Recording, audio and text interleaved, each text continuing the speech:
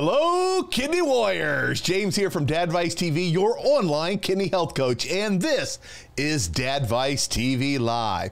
Now, for all of you out there that are new and this is your first visit, welcome. Great to have you here. Make sure you hop on over to YouTube and subscribe to the Dadvice TV channel. Click that little bell icon. That way, every time I schedule another great video like what we're going to do tonight, you'll get a notification and won't miss any of them. Now, if you are new, let me briefly introduce myself. My name's James. I have kidney disease. I was diagnosed about 2.5 years ago, stage 5, and told I needed to go on dialysis and I wouldn't get any better. Well, luckily my doctor was wrong. I worked on controlling my blood pressure, getting my diet under control, exercising, and pretty much in general, living healthy. And as I got healthy, my labs started to improve. And now I'm around the stage 3, stage 4 border, but I feel great. My kidneys are not stopping me from doing the things I want to do. Now, tonight, we're going to talk about something that I have never done, and that is a kidney biopsy. Now, when I was diagnosed, I spent a week in the ICU, and they wanted to do a biopsy, and I'm a super nerd. I ask a lot of questions. And I asked them, well, if you do it, is it going to change the treatment that I'm going to get? Doc said, nope, it's not going to change anything. We're just going to make sure we know what caused your kidney disease, but we're pretty sure we know. So I passed on it. So what we're going to talk about tonight is all new to me. So we're all going to learn together. Now, who are we going to learn from? We're going to learn from an expert. All the way down in Texas. Welcome, Dr. Qasim Butt. Hey, Doc, how you doing? What's up, guys? How's it going? How y'all doing? Hey, doing fantastic. Now, for those that were seeing the chat before the show started, the doc was having some tech issues with his Windows, not Mac, computer. So he's actually calling in on his phone right now, and it looks great. I think the picture looks fantastic. Well, I'm really glad. So I had to turn on my fancy laptop to get it repaired. So I have my old school laptop. I think the software's old, so it doesn't vibe with James's fancy, tech stuff that he does. So it just didn't work. James's computer was like, not worthy, and so kicked me off. So I'm just using my phone, guys. I'm just FaceTiming in essentially right now. So fantastic. Now, for those that are new, tell them a little bit about yourself, and they're going to love you. And tell them how they can learn more from you on social media. Well, I'm Dr. Qasim Butt. I'm an interventional nephrologist. I also practice clinical nephrology. I'm in practice in San Antonio, Texas. I've been a doctor for 10 years now, and a nephrologist for 10 years. I am highly active on social media, Facebook, LinkedIn, YouTube, and Instagram. I make videos that you can understand. 3 to 5 minutes long. Try to make it fun, try to make it interesting, but directly about a topic so that you can absorb it easily. Not the same doctor gibberish that you guys hear when you go out there and you're just overwhelmed with fancy words and stuff. I try to break it down real simple so you can understand it. So after this or during this, please like me on those platforms. You can see my handle out there. There's no way you can be able to spell my name, but it's at Qasim Butt MD. You can look me up on all those platforms. Yep, and we have links down below in the description to Dr. Butt's Facebook page, his YouTube channel, which you guys need to hop on over there, click subscribe. Great stuff, like Doctor said, short, easy to understand. That's probably the biggest part. And he adds in his own little style, a little bit of humor, so he can make something that's kind of technical and boring interesting and easy to understand. Now tonight, kidney biopsy. I get so many people asking about those, and I passed on mine, and I don't know, maybe I'll need one in the future, who knows? So I know so little about them. So let's start with the very basics. What the heck is a kidney biopsy? I'm going to go over that. Let's start out with this, James. Let's ask your audience, because your audience is really involved. How many of y'all out there with kidney disease have had a kidney biopsy, and what was your experience? Why don't you guys just type that in there, and then James can read them off and we can see. I would really be curious to see how many people actually get it. Now, so what is a kidney biopsy, right? So kidney biopsy is actually the most definitive, absolute way to know what's going on in your kidneys, right? Meaning we can check all these blood tests, we can do an ultrasound of your kidneys, we can do all this fancy stuff, but the only way to truly know is to actually go in there with a needle and stick it in your back, okay? Get a sample of that kidney out, and then take a look at it under a microscope, and then we can actually see exactly what's going on. That's exactly what is a kidney biopsy. Now, with that needle going in your back, it's a big old needle, y'all. It's a big old needle. But I saw. I've seen it. But I'll be fine. So don't worry about me, okay? So, you want a nice, young, healthy doctor, not anyone who has the shakes for that. Yeah. So no, I'm just joking. It is a big old needle. It does go in your back. The procedure itself is typically an outpatient procedure, although some people do get admitted overnight. You go into the hospital. What they do is give you some pain medications, IV, to kind of make you what they call conscious sedation, meaning they kind of just don't put you to sleep, but they kind of take the edge off and make you woozy. Do you see what I'm saying? And then while you're there, they kind of calm you down, and then they go in there, numb your back area with some lidocaine in that back area, and then they take that needle, probe it directly into the kidney with the help of an ultrasound typically, and they use that ultrasound to guide the needle directly into your kidney, get the sample out, look at it under a microscope just to make sure we got actual kidney tissue, not like muscle tissue or fat tissue or something else. And then once they do that, they take that sample out, they look at it, send it to a fancy pathologist, typically a kidney pathologist, that looks at those samples underneath an x-ray, looks at the microscopic filters called nephrons, right? We've talked about that before. Nephron is the microscopic filter. There's about, I think, about 1 million of them in your kidney, each kidney. So he takes a sample out, looks at those filters and sees where's the damage on there. How much is it damaged? Is it recoverable? Is it not recoverable? Is there some fancy autoimmune disease going on, or is it just diabetes? Okay, so this is stuff you can actually. This is the best way to actually get the best diagnosis for your kidney disease. Okay. Now, interestingly enough, I had a gentleman today. I got a call from a pathologist. This is hilarious. We're having this conversation. Literally about an hour and a half ago, I got a call from the pathologist. They typically get the reports back within a week or two. So when if you guys are out there that had a kidney biopsy, it takes about a week or two for them to get the results back. And typically they call the nephrologist first just to give them the heads up. And the nephrologist, the pathologist gave me a call when I was driving home, and he said, "Hey man, this person has what we call IgA nephropathy. That's a common kidney disease as well." But we've talked about this before, James. The biggest problem in America is high blood pressure and diabetes. So this person had IgA nephropathy, but he also had lesions of diabetes and high blood pressure in there. So it's interesting out there that even the people that have the lupuses and all these funny diseases and the polycystic kidney disease, guess what? Those diseases of diabetes and high blood pressure are still affecting your kidneys. Don't think you can just be one. Sometimes it can be multiple. Okay. Wow, I never actually thought about that, but yeah, you're right. Of course you're right. Yeah. Yeah. So he was telling me, yeah, it's got some diabetes in there, got some high blood pressure, and mostly IgA nephropathy. But you can see here where diabetes and high blood pressure still affect the kidney. And so you can have multiple lesions in the kidney. So it's interesting, but this is the best way. Now, so a lot of times. And that's actually pretty amazing that they can tell from the damage what likely caused it. I actually never, ever knew that. I just thought they went in there and they pulled out a little piece and determined pretty much how bad things were. Yeah, and they do. They can tell you how much scar tissue is built up and what areas that scar tissue is built up and all that cool stuff. But also, they can tell you what's weird is like these diseases, diabetes and high blood pressure, they act in different ways on the kidney and the nephron and all the vessels and stuff, blood vessels that are going in there. So they actually make specific lesions. So diabetes affects the kidney in one way. The high blood pressure affects it another way, not meaning like it as far as what kind of damage it does, right? Just imagine on the plumbing, if you had damage from, corrosion, it's different than if you had damage from high pressure in the body. You know what I'm saying? So that there's different mechanisms out there by which damage is done to the kidneys. And so again, it's interesting. Those of you all out there who have, and I'm really curious to see what your audience has. Don't give out your personal information. Yeah, we've had a handful of people say, yeah, they've had it. Someone got it and it came back as inconclusive. And that can happen too. And what's interesting is it depends on the quality of the sample too. So you got to remember when we're going in there, so it depends on where we're getting in the kidney. Are we getting in a healthy spot of the kidney? Are we getting in a scarred part of the kidney? Sometimes you go in at a weird angle. Are we getting enough of those nephrons in there?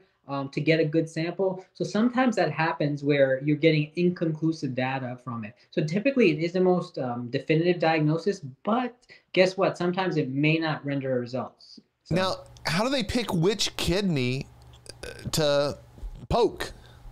Okay, so that they take a coin and they ask the patient, say heads or tails, and then I'm kidding. So like what they do, essentially what they do is this: they go out there and they when they ultrasound the kidneys, they can tell which side is better. Do you see what I'm saying? So you guys, you may have seen me here before, but when you go to one of us, a nephrologist, a kidney doctor out there, right, you're going to get pretty much 3 tests, right? Or maybe 4 tests, but you're going to get what we call a renal panel, where you get the BUN, creatinine, GFR calculated. Yep. You're going to get a CBC, which is checking how much anemia you have.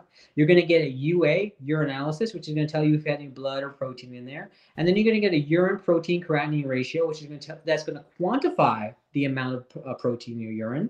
And guess what? The last thing, that's the 4th thing, sorry, is you're going to get a renal ultrasound, a kidney ultrasound. Okay. Yep. And so when you get that kidney ultrasound, we're going to see if those kidneys are nice, juicy, plump, and healthy, or are they small and scarred, right? And so by that nature, that's going to be one of the decisions why you may or may not get a biopsy. Like, remember we talked about you, James, right? Your kidneys were kind of small and scarred. Mine were shriveled somewhat and scarred. And they did so many ultrasounds. I had a uncontrollable cough, which made the ultrasounds really difficult. I couldn't hold my breath for more than a second or 2 without a you were an pretty much a convulsion cough. Queen, huh? What was that? You were an ultrasound drama queen, huh? Oh yeah, let me tell you, I felt so bad for them doing it, and I would say, I'm trying not to cough, and I'd be coughing while I'm talking, and they understood, but oh, it was difficult. Yeah, and so one of the reasons that maybe I don't know, I don't know your kidney doctors, but sometimes if the kidneys are so small and scarred, and that's what happens in kidney disease. Sometimes I get you all late. Sometimes I get you guys in CKD stage 4 or 5. At that time, the kidneys are so small and scarred that it may be dangerous for me to go in with a needle and poke it. Do you see what I'm saying? Yep. Because the tissues may be so scarred, they'll cause a lot of bleeding. It can cause what we call a hematoma, which is like a collection of blood behind the kidney. And so it's kind of a risk-benefit analysis, meaning at this point, is sticking a needle in this human being going to do more better for them or worse for them, right? Yep. And so oftentimes in late-stage kidney disease, we just say, okay, dude, I got you late, and the kidneys are scarred.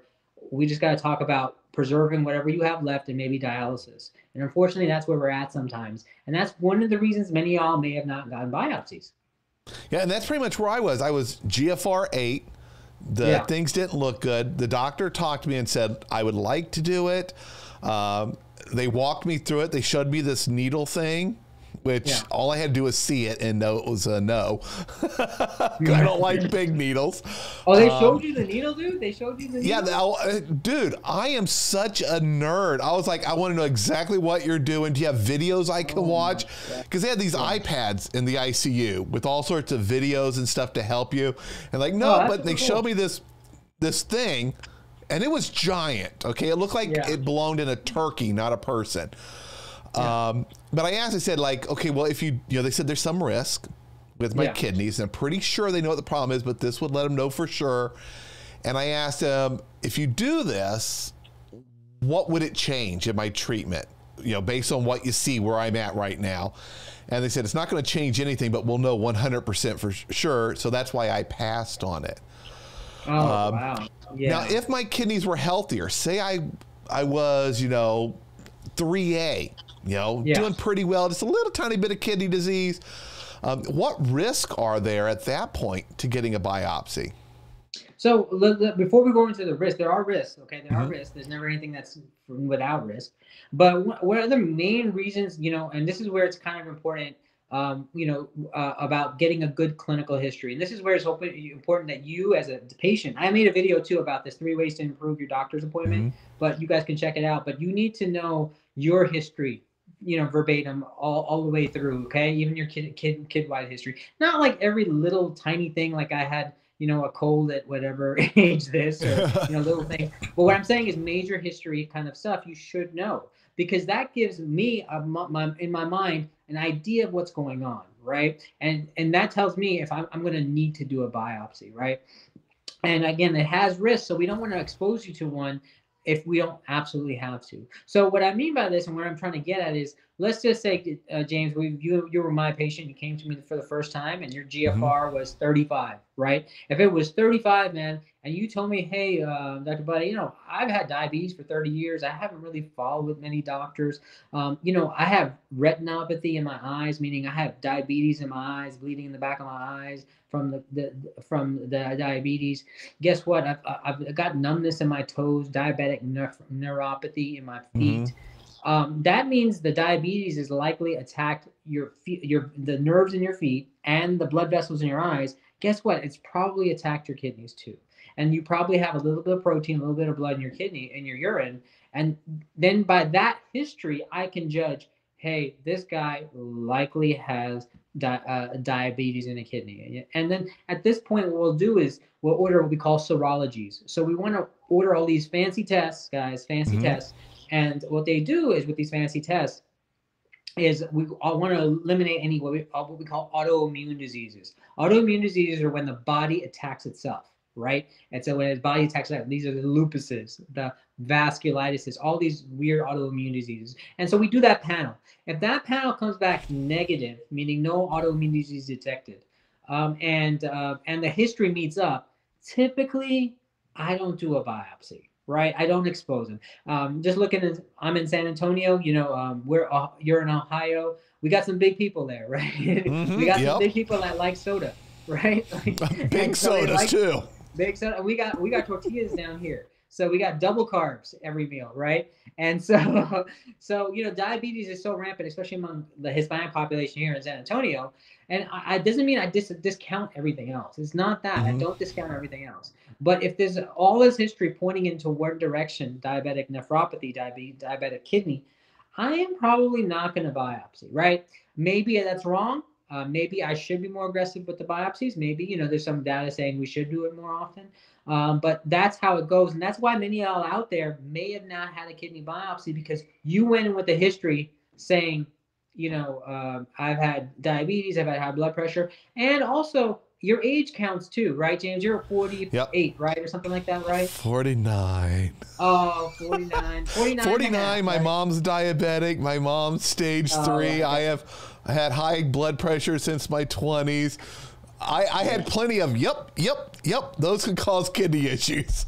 Yeah. So what I'm trying to get at with you, it's a different story for different age groups, right? So that 70-year-old grandma has some protein in the urine and kidney function is not doing so good. I'm probably not going to risk the biopsy to her, because she's probably on Mm-hmm. a what do you call anticoagulant, a blood thinner like aspirin or Plavix and all this fancy stuff. And her lifespan is not as long, right? But for yourself, you're 49.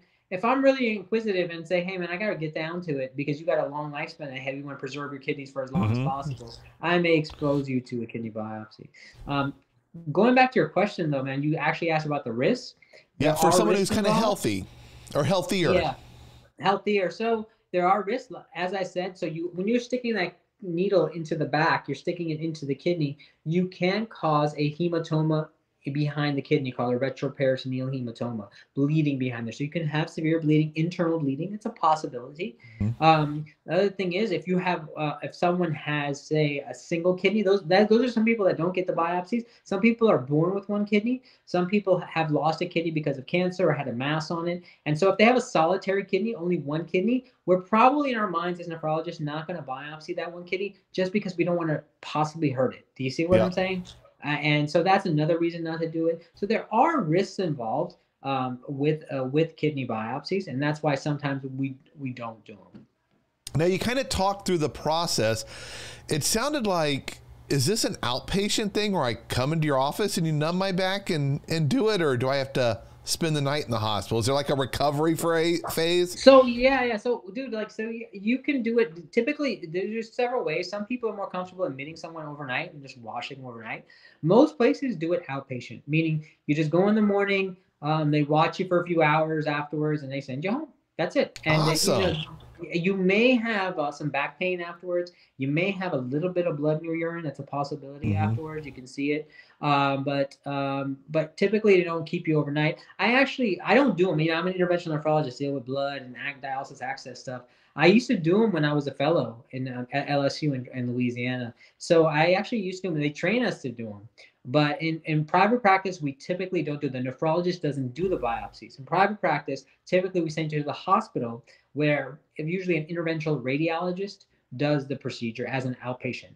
And they do it in a hospital setting just in case, right? Yep. Just in case. So you don't want to come to my office and have me stick a big old needle in your kidney. You don't want me to do that. You typically want to be in a facility that can handle, God forbid something happens, goes wrong. And Yep. typically it doesn't. It's a very minor procedure. But of course, you want to be in a facility just in case, right? Yep. And the nephrologist is the one who requests this, not the patient. They can't say, I can't go to my doctor and say, Doc, you know what? I want a biopsy of my kidney. No, yeah. Or, So no, that's where you can always suggest it. So one of the reasons I don't do kidney biopsies too is some patients are just apprehensive.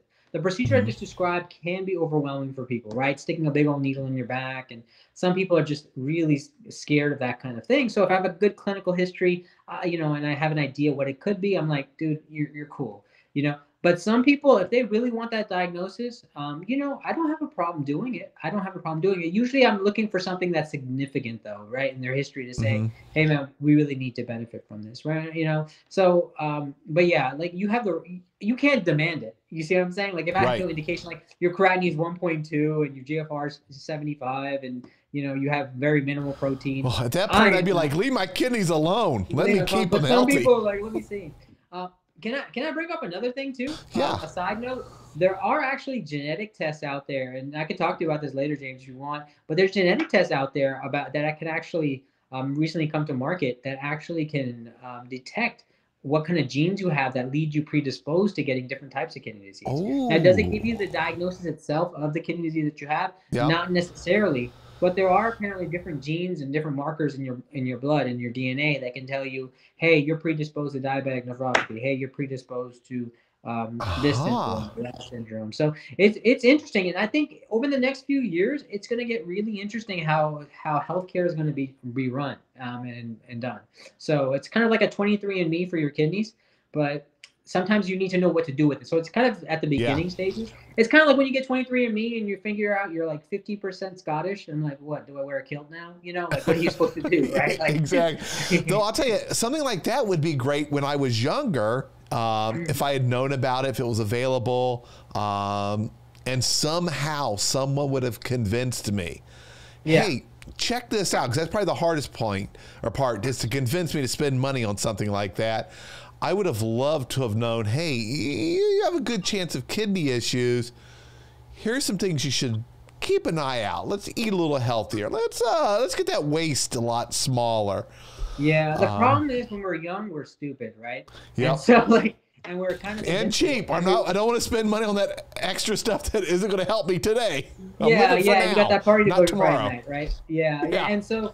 And you're resilient too. I remember I remember those gaining weight in college and being like, okay, I'll go running this weekend and burn off 5 pounds, And so, now I'm like, I see my kids jump off a swing. And I'm like, oh, that would break my knees. Don't do that in front of me. Yeah. So how long does it take for the biopsy procedure?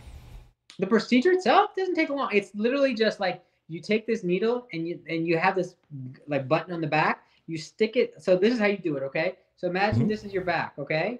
Let's just imagine this is your kidney, right?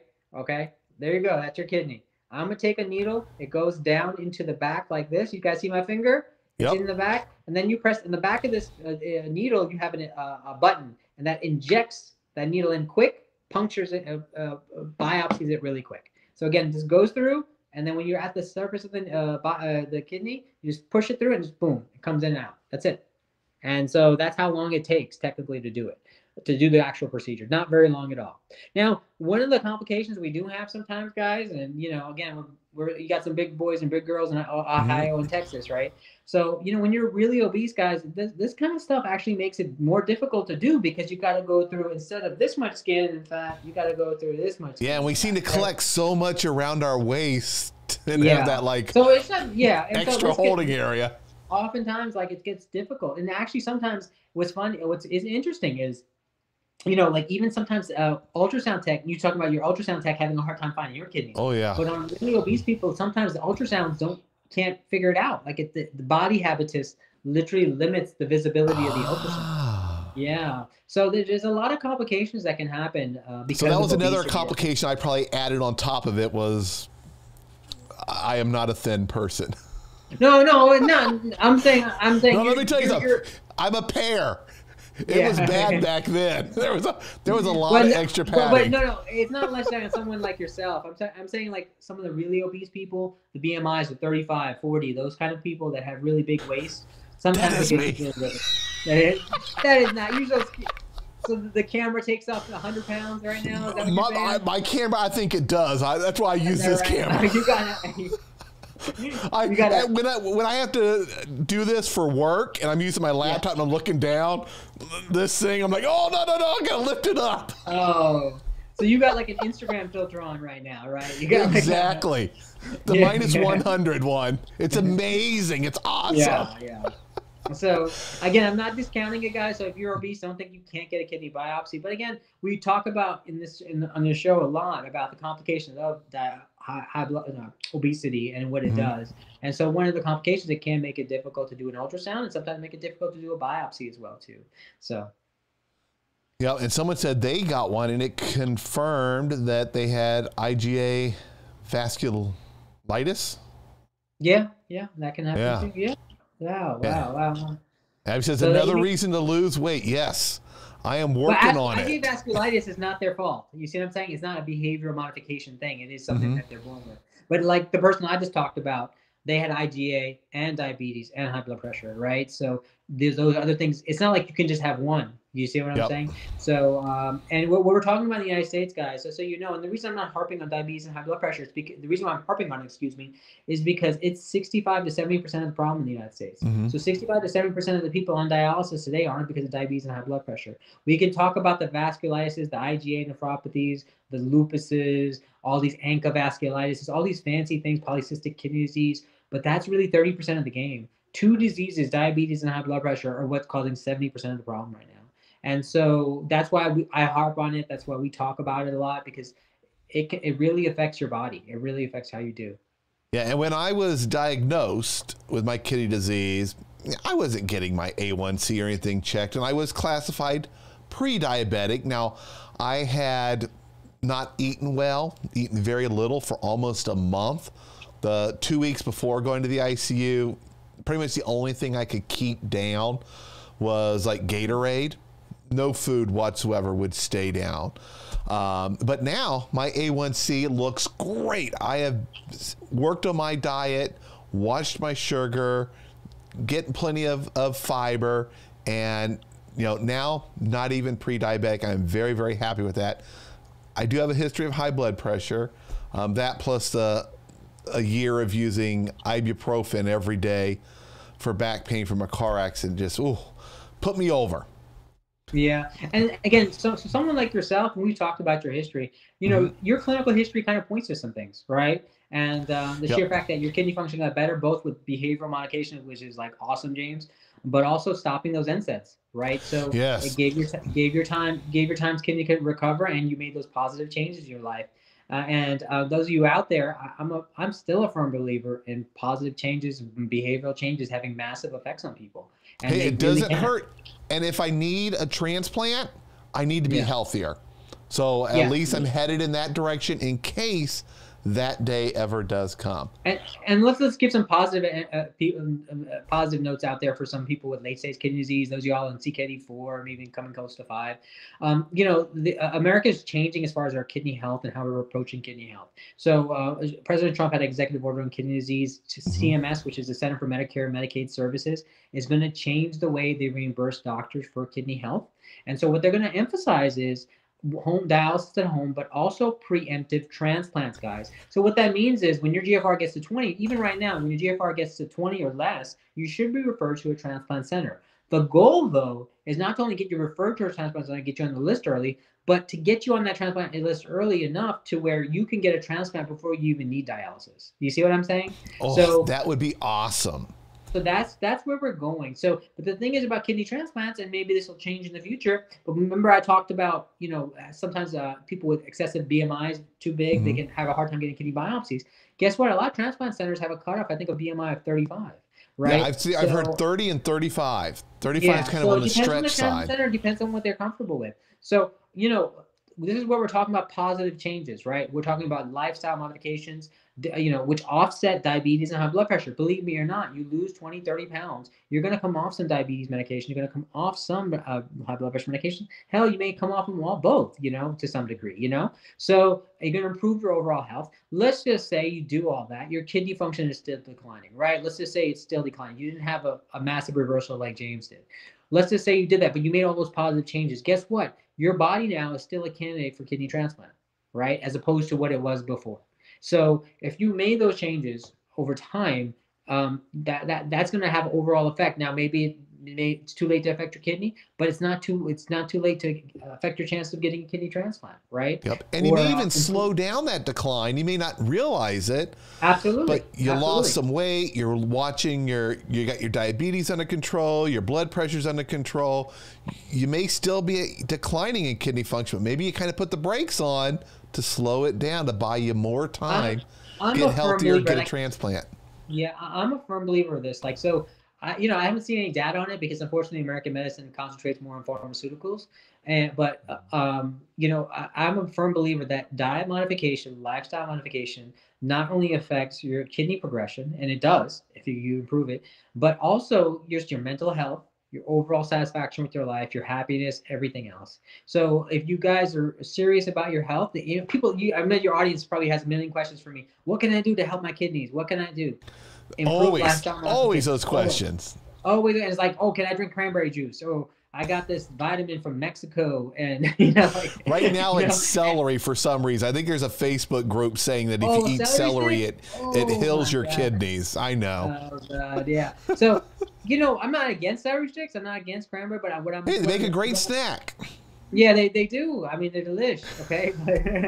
But what I'm trying to say is overall, whatever you can do overall, the kidneys are the canary in the coal mine, guys. It's the canary in the coal mine in your kidneys, right? And whatever whatever mind they're in, whatever body they're in, they're affected by that. So you improve that mind, you improve that body, it's going to improve your kidneys. I'm going to guarantee you. I've seen people have dramatic increases, improvements. I've seen people come off of diabetic medications, high blood pressure medications. Again, this was not me. This was when they made those changes in their lives. So yeah, and it improves the quality of life too. Besides, you know, maybe even getting you off some medications. Like right now, you know, I've gained a lot of weight since COVID. I've eaten too much. The COVID-15, sir. What is the COVID-19? I'm not eating the wrong foods. I'm eating too much, and I'm not getting out. I see people walking. I walked this morning. I'm going to walk tonight. I'm not walking enough. Yeah. But even with that, I feel so much better, eating better, taking care of myself. I'm able to do things with my kids. We went to Florida at the beginning of last year before all the lockdowns. Went to SeaWorld. I was walking around doing great. Before, I was exhausted, not just from my kidneys, but from being so out of shape. So all those things, besides helping my kidneys, you know, kind of take some of the burden and the pounding off of them, it's improved my quality of life. So there's so many reasons to make those changes. Absolutely, yeah. And so, but yeah, like, and again, like, like it's about getting in early, right? The earlier steps really do matter. If you got anyone out there, CKD3, or even 2 to some degree, if you have some protein in the urine, these changes can have dramatic effects on you for later on. You can tell, like some people, like like yourself, James, like you had high blood pressure for many years, right? And didn't address it. And unfortunately that had consequences. But if he had addressed it back then, just taking those pills, maybe lost the weight, it wouldn't have progressed, right? So again, those early changes, guys, when you first find out you have kidney disease, and this is what's awesome right now, what's going on with kidney health and kidney care in America, is that we're doing what we call a more upstream approach. Meaning for years, in America, we've concentrated on the downstream, meaning dialysis access, maybe transplant, all that kind of stuff, and said, hey, this is where we need to save money. This is where we need to fix things, blah, blah, blah. But guess what? By the time they get there, it's too late, and it's really expensive. So now we're having an upstream approach, meaning instead of CKD, ESRD and CKD5, we're saying CKD4, CKD3, and early detection of CKD is what's going to really propel America and improve kidney health for these patients. And so that's what's interesting about what's going on. Even insurance carriers, commercial insurance carriers, Medicare, they're all getting into this kind of mindset. Oh, that's good. And I'd like to see them cover more dietitians to help. I agree with you, and I've actually talked to some of these companies, what's interesting is if those of you guys in Texas, if you have an HEB, I'm not plugging HEB. And the funny thing about HEB, so HEB is a grocery store in San Antonio and in Texas, right? HE, the B is butt. It's not my family, but I wish it were. But anyways, this grocery store actually provides dietitians. And so you go to the pharmacy department. They're typically right next to the pharmacy department. Not in every branch, but in a lot of the branches. And you can actually have a form about what diseases you have, and they can go over the diet you need, and then actually walk you down the aisle. And see, that is a great service. Help you find the right foods. Help you kind of understand about making the better choices for you. Yeah, that is awesome.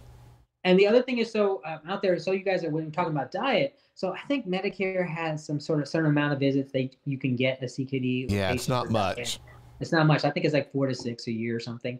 Some commercial carriers I've heard go up to, I've talked to a dietitian, 9 to 10 or maybe even more.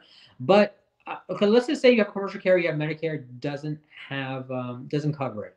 I'm going to be honest with you guys. It's probably going to cost you $50 to $100 a session to talk to this dietitian. Worth it. Worth it. It's definitely totally worth it.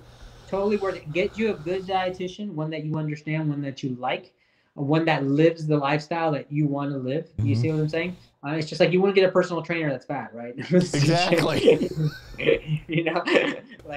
So you want to get someone that lives the lifestyle and can tell you and knows about kidney health. That's a big thing. So go find a dietitian that knows about kidney health, not just a kidney dietitian, not just somebody who works at DaVita or Fresenius or US Renal, the dialysis chains. What I mean by that is someone that knows the kidney health, knows about diabetes, and can address it for you. And that $100 you spend, and maybe you don't have to see every month, but maybe 4 times a year, something like that, that's going to have dividends that you will never see. I mean, you can imagine being a patient, a kidney disease patient, especially on dialysis, the amount of co-pays you have, the amount of doctor's appointments you have, the amount of pill burden you have. So again, you may think, oh my God, it's $100.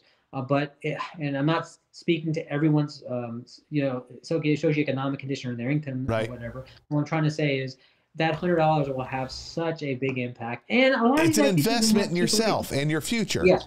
It's yourself. Yeah. And so and I'm a big fan of exercise too. I don't want to go over exercise, but diet is 80% of the game, guys. So a lot of people out there will try to run it off or, what do you call it? Elliptical trainer it off or join CrossFit for 2 weeks or whatever, 2 weeks. That's a long one.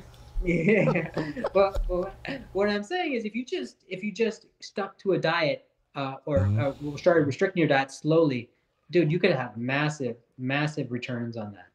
Yeah, and one of the cool things, we're getting to the top of the hour here, but I wanted to get this in there. One of the cool things about a renal dietitian, or even a dietitian, someone who specializes in kidney disease, for those of you out there, I worked very closely with mine. I don't visit them that often. In the beginning, I did, because I had to learn how to shop, how to make food, how to fit things that I want in.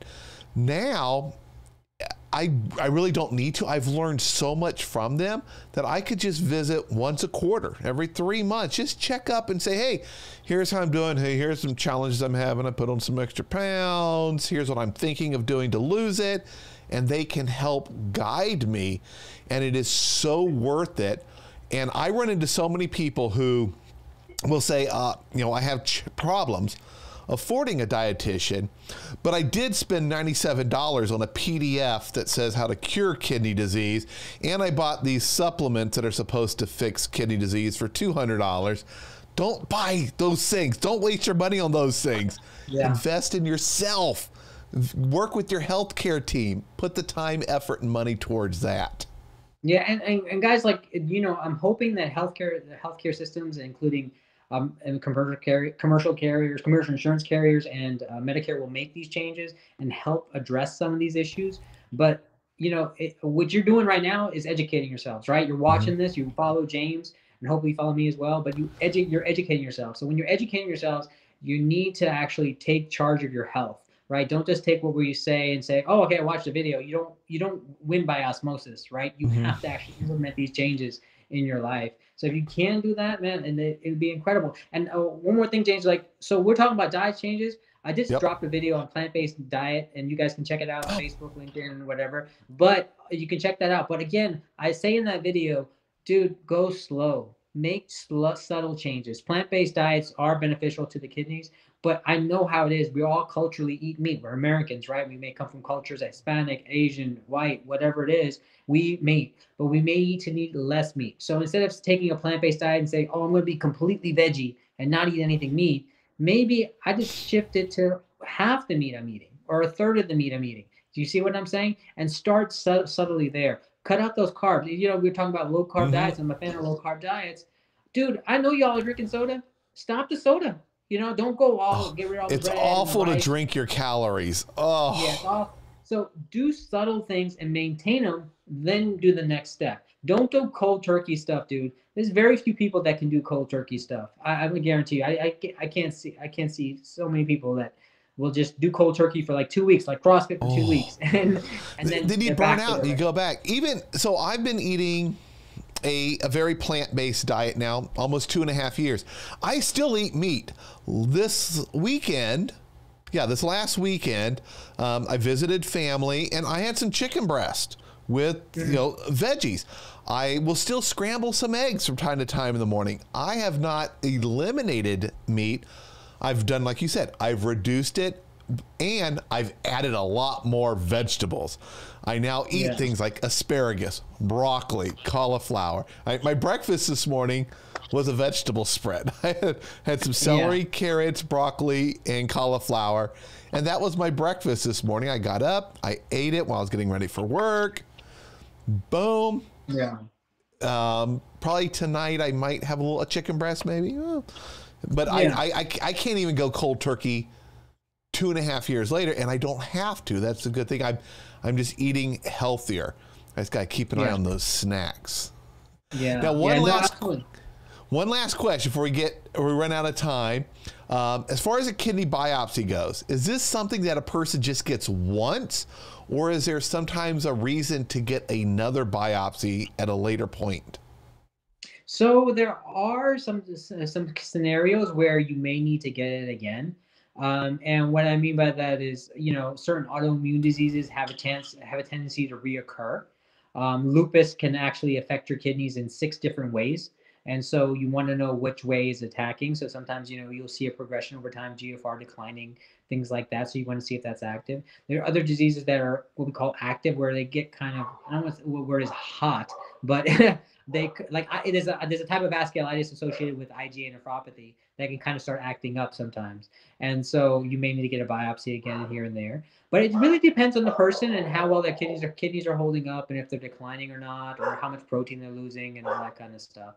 So for the most part, though, if it's diabetes, high blood pressure, or something simple, it'd probably just be one time. Do you see what I'm saying? Yep. But if it's an autoimmune disease, perhaps numerous biopsies may be needed. If you have a kidney transplant too, guys, if you guys are out there who have a kidney transplant, oftentimes in the setting of possible acute rejection where the GFR is going down or something's happening with the creatinine's going up, and they're like, what's going on? They may just do repeated biopsies. So people with kidney biopsies oftentimes have multiple ones. So that's another case where people have multiple biopsies.